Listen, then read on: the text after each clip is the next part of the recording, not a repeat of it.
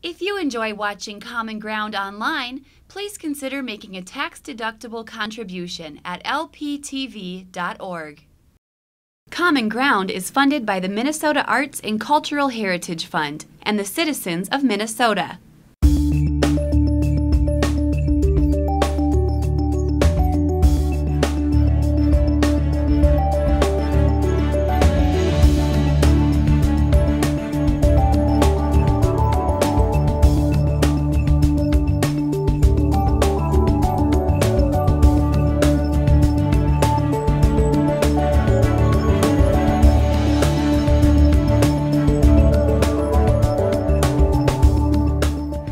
Hi, I'm Rachel Johnson, and thanks for joining us on Common Ground. In tonight's episode, Clyde Lowe displays his impressive collection of pedal tractors in Northome. Community members cast a line in support of senior citizens at the Let's Go fishing event on Lake Bemidji. And Robert Follis talks about his military experiences and showcases his collection of military uniforms and artifacts to students in Pillager.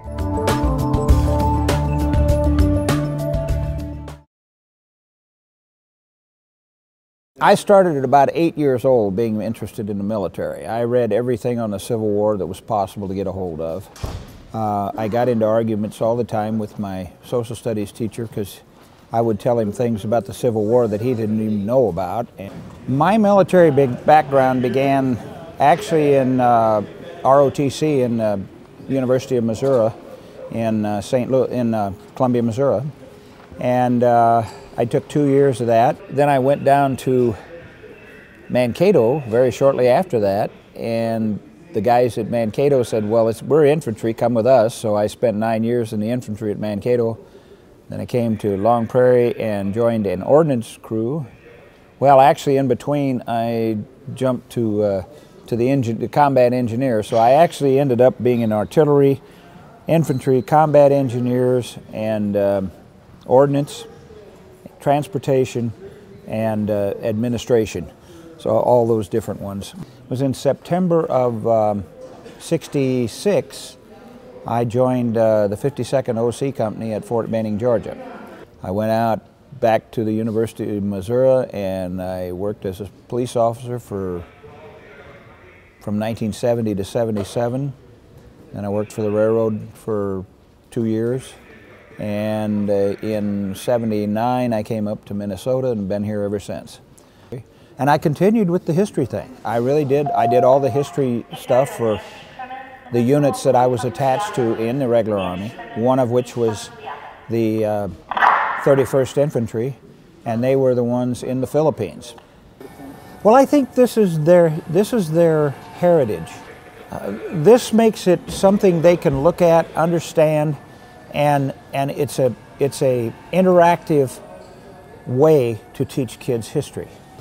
I did this program from 1988 until 2004 when I got out. I was still doing programs for the Guard, very much similar to this.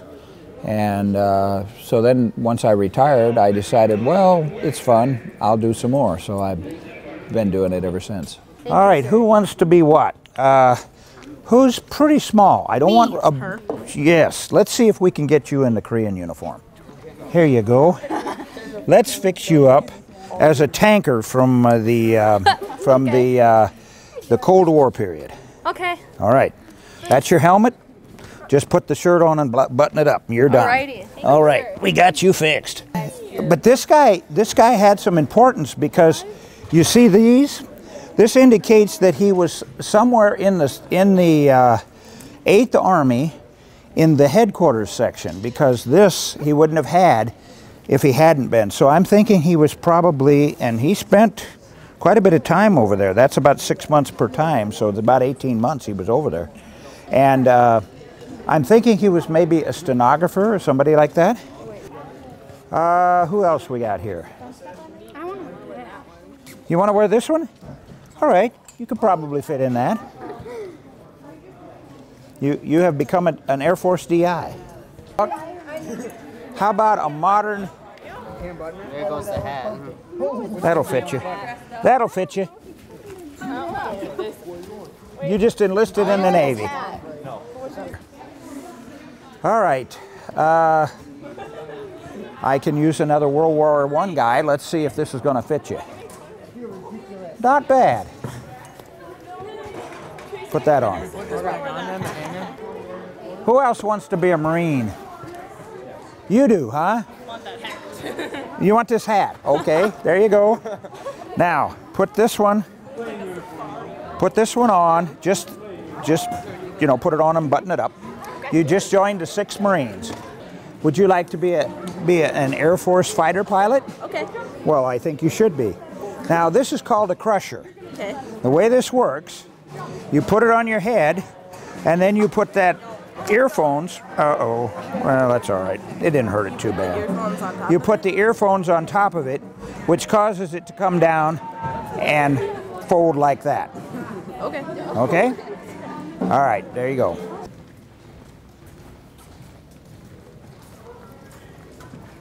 Okay. We'll see if we can't get you guys up here. Yeah, okay now. You two and behind her. Yeah, you come on that. Okay, good. Okay. Not bad for a bunch of people with no pants, huh?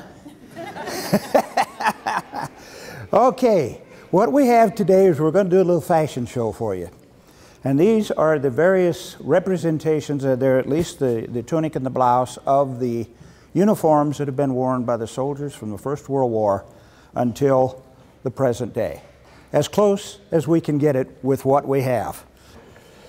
This is the man that was in the trenches.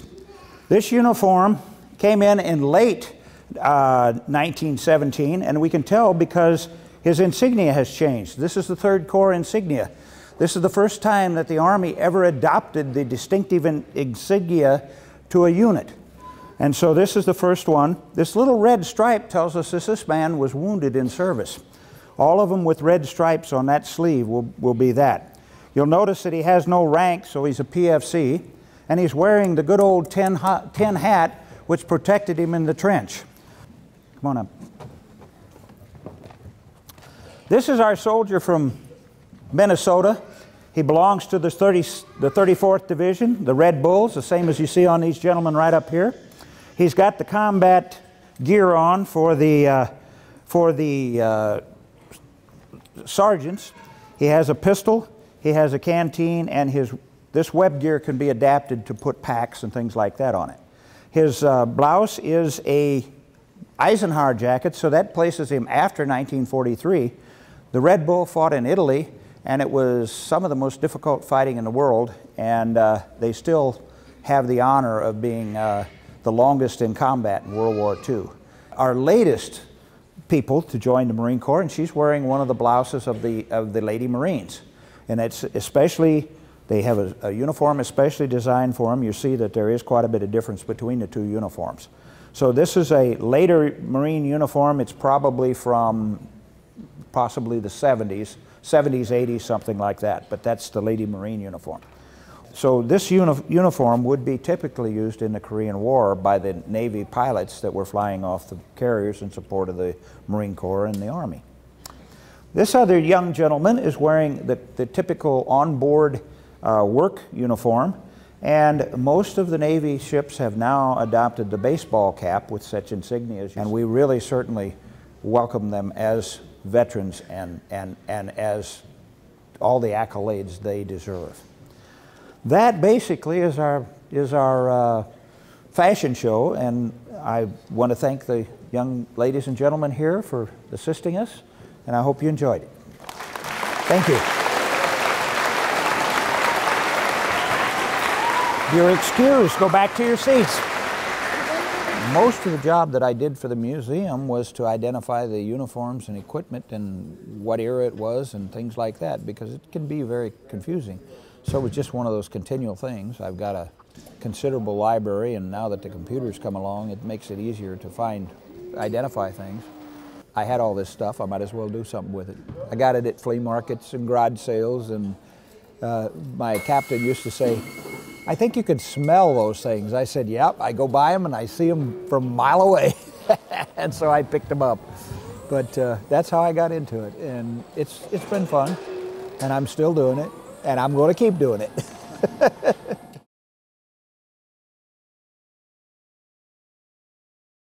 Hi, I'm Clyde Lowe, and we're at the Koochiching County Fair 2012 here, and near Northome, Minnesota. And I've brought in my pedal tractor collection that I've collected on for about the last 20 years, and we've displayed it. We displayed about half of it last year, and now this is the full display here this year. This Minneapolis Moline is a custom UDLX. They made 100 of them here. A guy did about 10 years ago. The real one is real highly collectible. They were made so you could farm with them during the day and use them for a car at night to go to town. They'd go about 40, 50 miles an hour down the highway. And then up here again, we've got some more of the Olivers. My favorite are the little ones. They were made in the early 1950s. They were made by the Eska company. You could see as the Olivers progressed, they started with the small Olivers and went up here. This is the later 1950s. Then you get into the early 1960s. These were made, and I've had them all restored by a gentleman in Illinois. He was probably one of the best in the hobby at it, and but he quit now. He's 77 years old, and he's gave it up, so I'm glad I got as many as I've got. 30 some of them restored by him. His name was Tex Gaddeke. This here particular Minneapolis Moline model was the only 2-speed pedal tractor ever made. It was called a shuttle shift, and you could shift on the go, and it had 2 sprockets in it, a big one and a small one, and it works great. And that's an original tractor that was a guy bought for his daughter in the mid-1950s. She rode it for 2 years. Then they stored it up in the attic of their garage, and they brought it down in 1998 at an auction sale, which I purchased over by Fargo, North Dakota. And this particular Oliver, the purple Oliver, was made to commemorate. In the late 50s, they made a real purple Oliver tractor, and that was for plowing demonstrations in Nebraska. They did it to test to see what the horsepower was and what they would pull for plows. And when it was all over, they were to be painted the Oliver green and released to the public, sold to the public. Well, some did get out in the Oliver purple, and so there are a few exist to this day, but very few. And then there's some that the green paint is chipped off after, that people have got, and they can see the purple under there and wonder. A lot of guys wondered what was that purple paint for, but that's the story behind that. And this particular John Deere is a newer model. I believe it came out last year, this 720. Most all my pedal tractors are die-cast aluminum, and this is getting away from the aluminum. I guess the price of it is what's driving it, and they're going back to the pressed steel, and which I'm not real happy with, but that's just the sign of the times to save costs. So this rake is an actual working model. It was made by a fellow in Tennessee. As you can see, they've got cables hooked up to it. It's an actual working model, which most of them are nowadays. They're guys that they're geniuses at building equipment are way above me, but they do build some nice stuff now. This particular manure spreader was built by a machinist in Wisconsin, the only one he built. So that's the only one of its kind, and it's all a working model. Pretty unique. They made a real John Deere lawnmowers in the mid-1960s, and they were called a patio set. And this was spruce blue, patio red, sunset orange, and April yellow. And you could get different implements for them, lawnmowers, rototillers, snow blowers, a blade. Each one come with a different thing. And I think they were only made for the 1 year out of a John Deere 140, probably in 1965, 66. But the pedal tractor, they only made, the Ertl company made this green one. And my restorer in Illinois, he wanted to know if I wanted a patio set. So what he did is we bought these green ones and we converted them in. We wrote to the John Deere company to get the exact paint. Restorer was very into detail, so he wanted it exactly, and they are. So that's the exact colors that the real John Deeres were painted. These were custom built too. The real case had a black knight. And then in 1976, to celebrate our 200th anniversary, they come out with a Spirit of 76 case. And then the rest of these are from like in the 1950s. They've been all restored and brought back to better than their original. The paint nowadays is so much better than when these were originally made, so they shine a lot better. And okay, these two represent an old tractor, but they were a new production. They were made within the last 10 years, but they represent the old F20 farmalls. And they're, as you can see, they're not near highly as detailed as the actual pedals that were made back in the 1950s there, but they're still represents a nice old tractor. And then we've got as we go on down the line here, we've got the Case Internationals, and these are from the 1990s. And then these are in the 2000s, or these are actual pretty recent productions within the last 2 or 3 years, Case IHs. This pedal here represents the 5 millionth tractor made by International Harvester Farmall.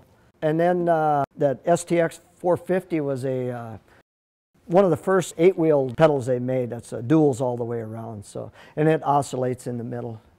This isn't big tractor country. This is more logging country. But this is there's a few local small farmers up in here, and it's we've kind of got a variety of pretty much every brand of pedal that was ever made. So.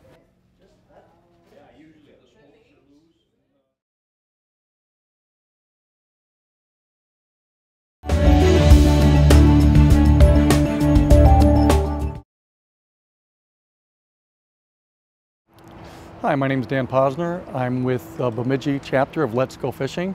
I've been a Bemidji resident since 1982.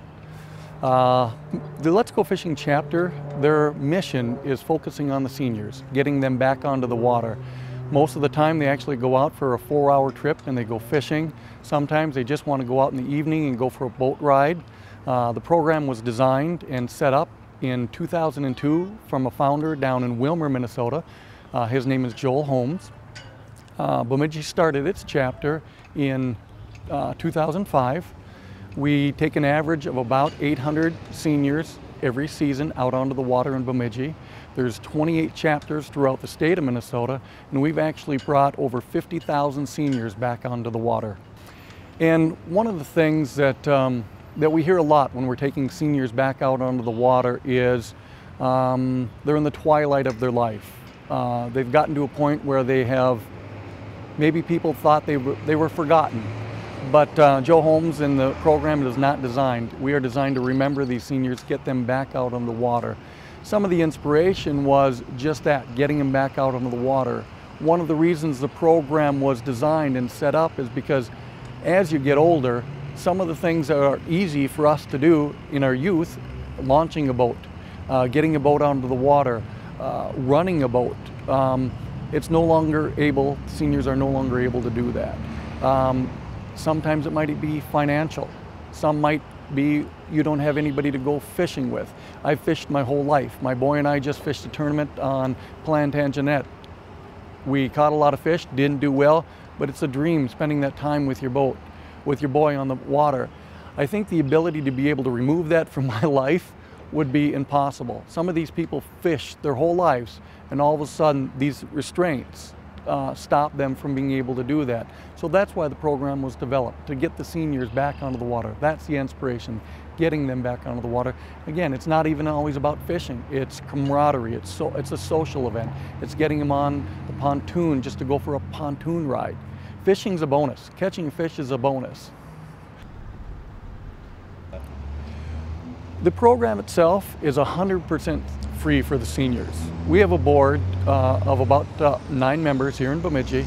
Our job is to go out into the community. We do some fundraising. We have a lot of local sponsors. If you just notice, we just had the Walleye Classic here in Bemidji. Huge event. It's a huge part of our budget. They do a lot of good things for a lot of fishing programs in the area.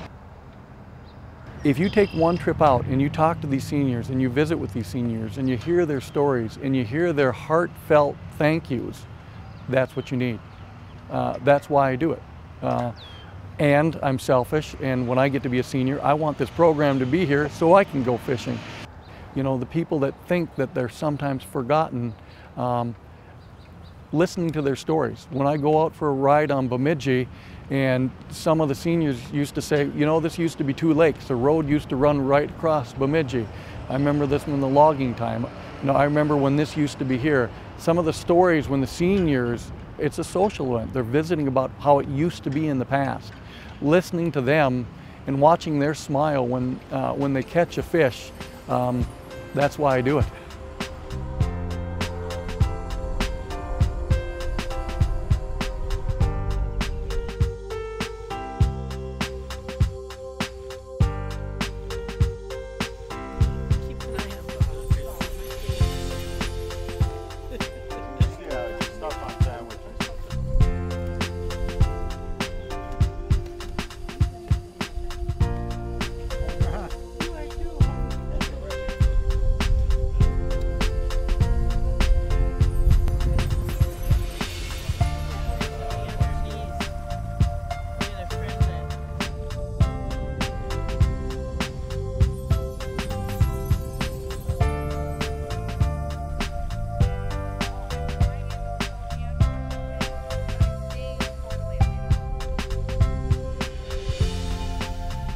This is my first experience because I'm not a fisherman, but I think I'm going to enjoy it.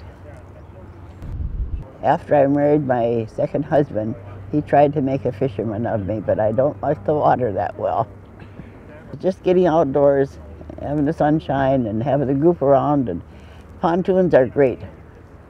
My greatest comfort is knowing that the pontoon would not tip over, end up in the drink.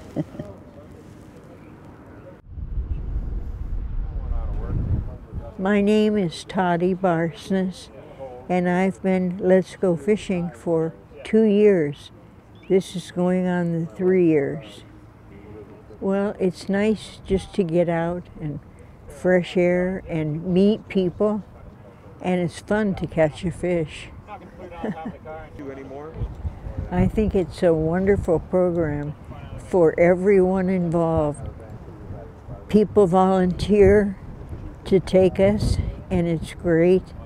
We enjoy it, and other people certainly would enjoy getting out when they're not able to otherwise. It's a great program. It's, you know, the scenery, and it's so relaxing. And if you're lucky, you get a bonus and catch fish. But it's lovely to be out here, you know. These people are great to do what they do, you know.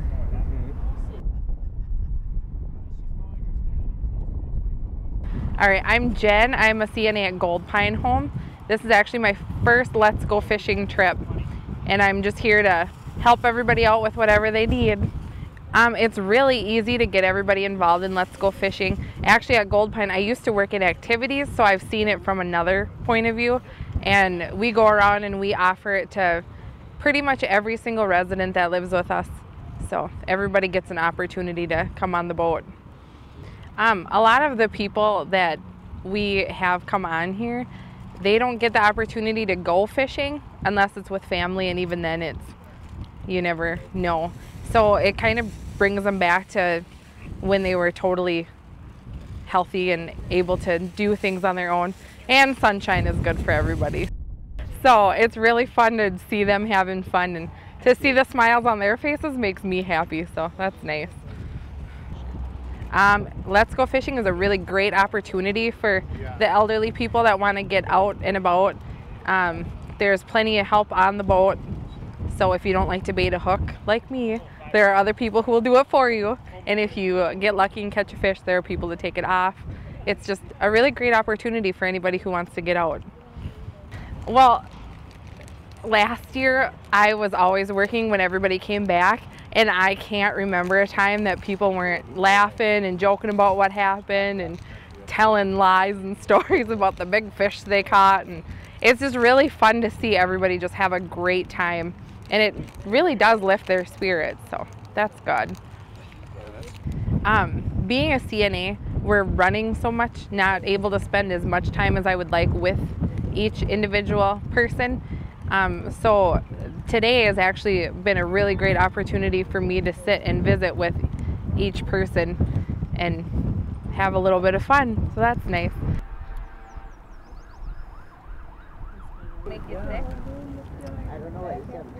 I'm Elsie Norberg, and right now I'm on a pontoon boat fishing with a nice group of people. I've lived at Gold Pine for a little over a year now, and I've heard about them going on the fishing trips and watched them get ready to go. And it sounded like it would be very interesting. They all enjoyed it.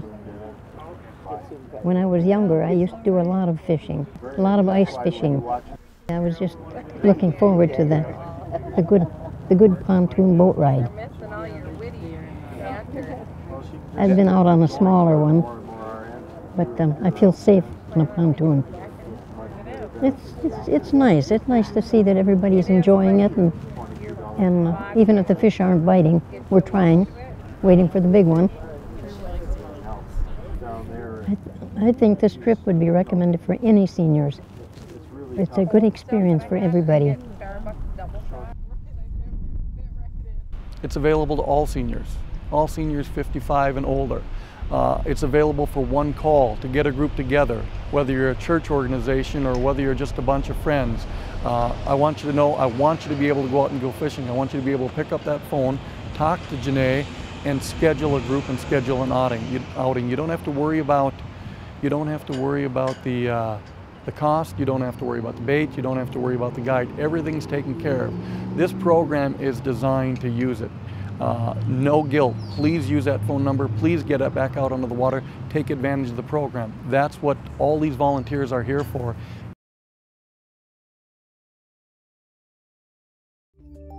Thanks for joining us on Common Ground. We hope you've enjoyed this episode, and we'll see you next week. If you have a segment idea for Common Ground pertaining to North Central Minnesota, contact us at legacy@lptv.org or call us at 218-333-3022. If you enjoyed this episode of Lakeland Public Television's Common Ground, consider making a contribution at lptv.org.